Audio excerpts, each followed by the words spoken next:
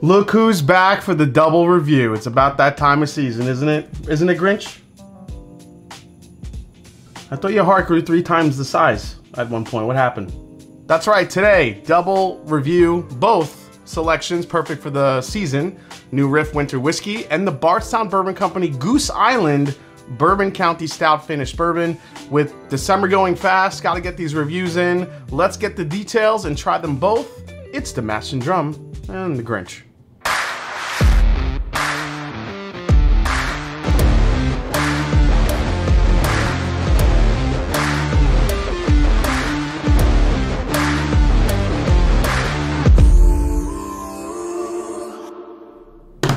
What's up, folks? I'm Jason C for the Mash and Drum, and welcome back to the show. Please like, subscribe, do all the things you need to do to help grow the channel. Really appreciate the support. So let's dive into the first review. Back in late 2020, New Riff released 3 new products featuring experimental mash bills. You had the Maltster Wheat and the Maltster Rye, experimenting with wheat, malted rye, and corn, and then you had this winter whiskey. Now, New Riff Winter Whiskey, which is a bourbon, is a 4 to 5-year-old bottled and bond bourbon that uses malted oats and roasted chocolate malted barley to create a bourbon that highlights the team's prior experience as beer brewers. So bottled and bond, non-chill filtered, aged at least 4 years, but supposedly closer to 5 years, 100 proof, mash bill 65 corn, 20% malted oats, 7% pale ale malt, 5% steel cut raw oats, and 3% chocolate malt. MSRP for this was about 50 to 60 bucks. Now, when folks hear chocolate malt, I feel like they immediately think sweet, but chocolate malt is a deeply roasted variety of malted barley, so it's named more for its color than specifically the flavor that it imparts. It's usually in small quantities in the making of styles for porter, stout, which contributes a lot of color to the final beer, while also contributing drier, roasty type of flavors. So let's see if we get any of that in the New Riff. So not as expected on the nose here. I thought this was gonna be a lot more chocolate forward, just again, based on the description or the mash bill, but I think what I get more is a dark roasted nuttiness to it. And this is opening up nicely. More of that cocoa powder is coming through. I wouldn't say it's like a sweet chocolate, but more of a bitter chocolate. Definitely a little bit of sweet oak in there too. But it really is coming off more of a finished bourbon more than something with, let's, experimental mash bill in it. You expect it to come in with a lot more of like a stout or porter type of nose to it. But it really kind of keeps its bourbon backbone. So let's give it a go. So the first thing that hits you is a little bit of the dryness of it. And I think it's because of that chocolate malted note to it, where it's a little bit drying. It's that cocoa powder. Yeah, it's very chocolatey, it's very spicy. It's got way more spice than I thought it would. Yeah, it's got a lot of spice to it, which I really dig. Man, if this just was, the typical, just kind of a chocolatey forward bourbon with no spice, then I might not like it as much, but I love the spice that's happening on this on the back end of it. Yeah, it's getting into this like really nice chocolate, little bit of coffee realm to it.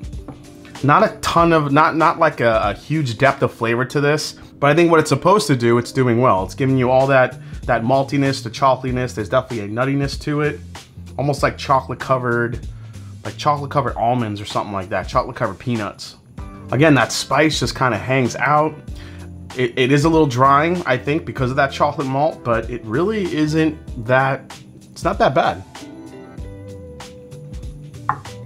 Because it's almost dessert-like. You get all that chocolate, the sweetness, the cocoa powder. This is nice. I'm not sure what I expected with this one, but I do like, for 50 to 60 bucks, it's a nice winter sipper.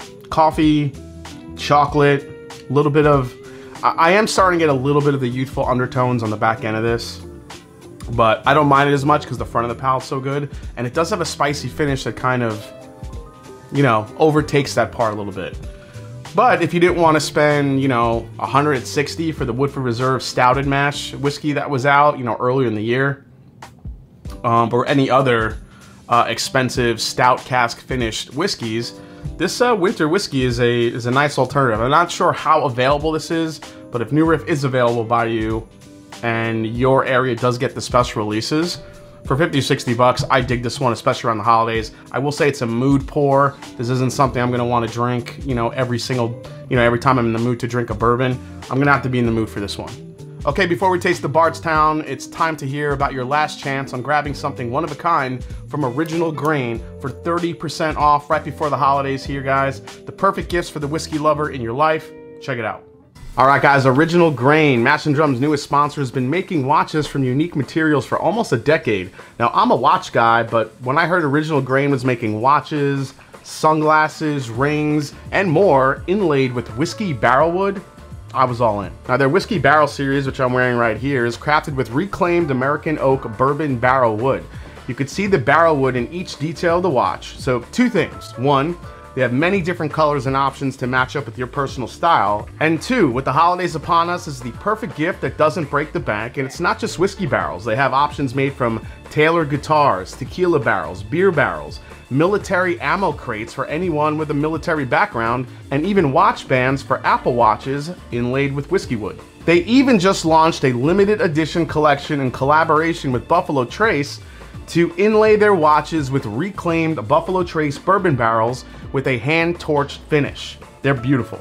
So no matter what you resonate with, there is a perfect watch for you and any loved one. 100% money-back guarantee, veteran and family-owned company, free shipping, great warranty. There's a lot to like here. Okay, so time's running out for the holidays. Here's how to get it. Click the link below in the description, go to originalgrain.com/mash and use code MASH at checkout.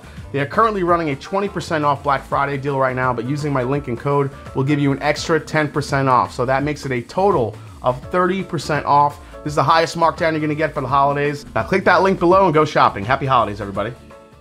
So the Bardstown Bourbon Company's collaborative series has brought a ton of great finishes, from Irish whiskey to wine casks, Armagnac, rum, and more. Now, beer finishes have been trending up this year, with Bardstown already releasing their Founders Brewing Stout finish.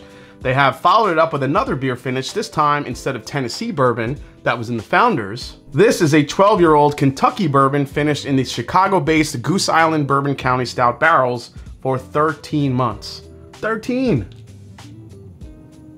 This is a bottle of the Goose Island Bourbon County Stout, which is a pillar of the barrel-aged beer category. It was first brewed by former brewmaster Greg Hall all the way back in 1992 with the help of Kentucky Bourbon Hall of Famer Booker No, former master distiller of Jim Beam and grandson of Jim Beam. Now, the pair met at a dinner in Indiana, and the rest is history. Now, it wasn't until 2005 that Goose Island first offered the beer to the public, just one bottle, which was a chocolatey bourbon-forward brew with a hell of an alcohol content. After that, this bottle evolved into a 7-part lineup founded in 2010 that starts with this, the original stout aged in bourbon barrels, and then includes ever-changing variants that are released on Black Friday each and every year. So the bourbon, 111.4 proof, priced at 170 bucks. As I said, 12-year-old Kentucky bourbon finished in those Bourbon County Stout casks. Now the catch with this one though is that it's an Illinois release only, where Goose Island Brewing is located. So let's see if this is worth calling everyone you know in Illinois to try to get one of these. Now I cannot wait to try this. I wish I could compare it to the Founders Stout finish that I had earlier in the year, but I killed that bottle. It went fast because it was that good. That one used that Tennessee whiskey, the Dickel in it. It had that orange, that charred orange to go with that chocolatey finish that the Founders Brewing Stout had. Let's see what this one does. Oh my gosh, this is, okay. This is well beyond what I remembered from the Founders. Oh, this is Cherry Garcia ice cream in a glass, but with like extra chocolate. Oh my gosh. It's like those little like candies, like the chocolate covered cherries with like that cherry goo that's in it, and you take a bite and the goo just like spills out. Oh my gosh. Tons of vanilla, sweet oak in here too. Yeah, the chocolate level on this is even higher than what we had in the new Riff Winter Whiskey. It's like a waffle cone, like I smell like a toasted waffle cone with vanilla ice cream, cherries, and just chocolate fudge just drenched on top of it. Holy crap, that smells delicious. All right, well, we're gonna try this one. Even he's excited. All right. You definitely get that beer finish on it. I mean, I drink Bourbon County Stout. Obviously, I have a few bottles of it. So I feel like I could taste it on this bourbon, and that is not a bad thing because I think it's playing really well with the bourbon. Now, as I said, it was finished for 13 months.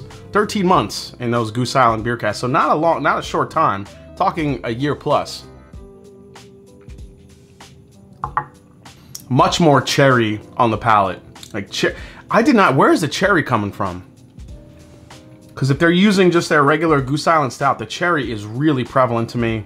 This is very cherry, and I'm loving it. Like Luxardo cherry syrup. Again, like those little candies. The beer finish on it, I could definitely taste that Goose Island Bourbon County Stout on it. Damn, that is nice. Nice little spice to it, not like overbearing. I think I got more spice on the new Riff than this one. This isn't like milk chocolate or dark chocolate. This is chocolate fudge.